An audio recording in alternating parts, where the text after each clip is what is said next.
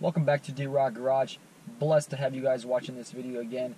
Today has been an amazing day, and this whole road that I've been traveling and finally got to where we are, it is amazing. We got a crazy amount of subscribers. Respect to you guys all. Thank you so much.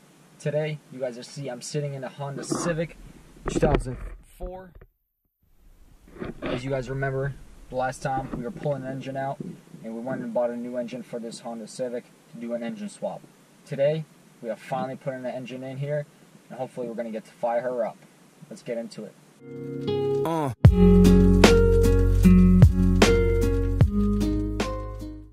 If you guys are new to this channel, make sure to smash that subscribe button.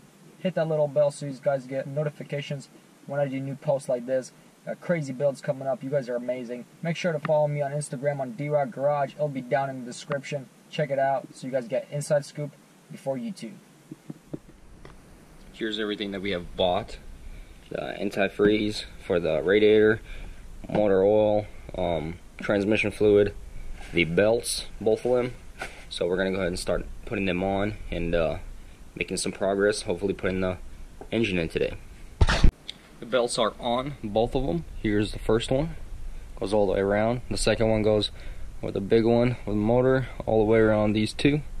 Tightening are right here. This little screw right here pushes this bracket for the alternator, and then for this one you gotta loosen this bolt up and then go ahead and unscrew this one, push it further out. Well, on this side, on the other side right there, there's a little nut right there, 12mm, that you gotta loosen up first, so then you can screw this in and it'll push and make more resistance on more tension on this belt. So yeah, time to go ahead and set up the car and start getting it on the engine lift.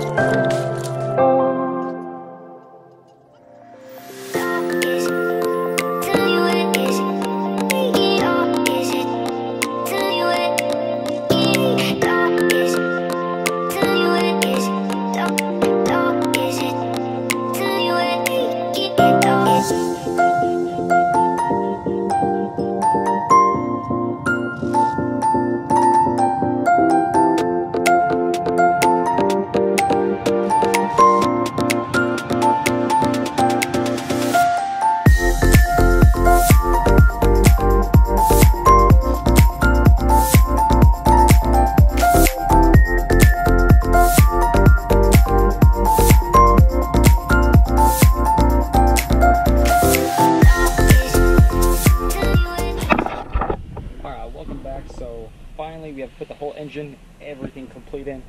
Final steps, already put the axles in for the transmission, and now we gotta fill up the fluid.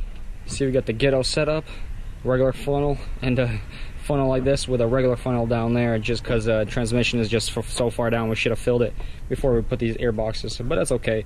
So we gotta just put the battery on. Everything is all good here. Add some power steering and put the wheels on, and that is it. It's gonna be ready to roll. I cannot wait. This is pretty awesome, exciting.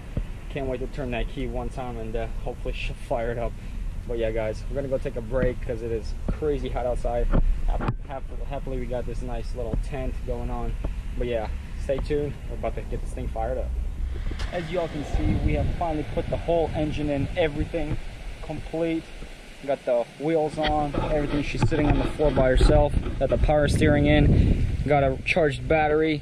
Got this thing zip tied because one of the bracket mounts are broken. We'll have to order that a little bit later. But hey, we believe she is ready to fire up. Finally filled up all the fluids that she needed.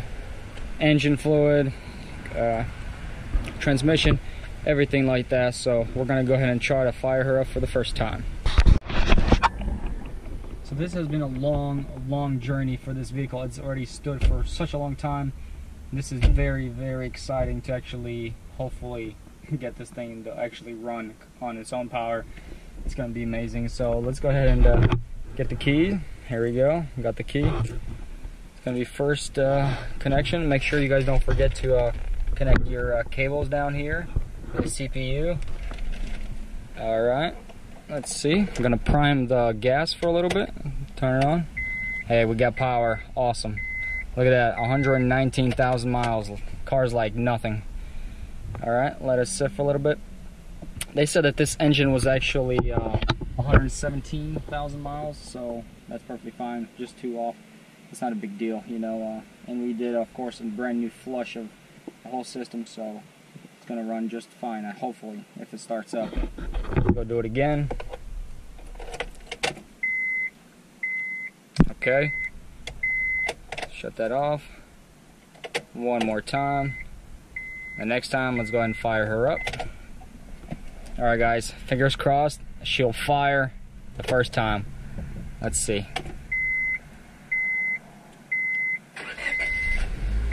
Oh, look at that. Oh, that puts a smile on my face so badly. I'm so happy. Oh my goodness. That is amazing. Look at that. No lights at all. Obviously the seat belts because the car is open and seat belts are not attached, but no lights, no nothing. That is so amazing. God bless. We were able to actually put her together because it is literally about to storm like crazy right now. And she fired up. I'm just gonna go ahead and shut her off. Probably later, the next day, probably tomorrow. Gonna do the whole full-on cycles. Make sure to do that transmission cycle where you put it in each gear, hold it for 10 seconds. I like to do it for at least 12, just a little bit extra, and do it all the way down from park, neutral, reverse, neutral, drive, stuff like that, all the way down, and then right back up all the way. Same, 12 seconds. Let that transmission fill itself and just go ahead and check dipstick if you got that exact fluid. But guys, this is amazing. God willing, we were able to actually do this. This is amazing. This is a huge blessing. Crazy builds are going to be coming up because we were able to have such success on this. So as you guys can see, we're going to put it in the seats in the back because we had to actually change out the fuel pump before we had this engine problem. So going to slowly put it all together, and it's, hey, soon enough here, going to be a test ride for the first time. Thanks guys for watching. I really appreciate all your support. You guys are awesome. If you guys are new to this channel, make sure to smash that subscribe button, hit that little bell so you guys get notifications when we do new posts like this. Crazy builds are coming up for this future. Really guys, appreciate you guys. Also follow us on Instagram to get an inside scoop, D-Rock Garage. It'll be down in the description. Till next guys, peace.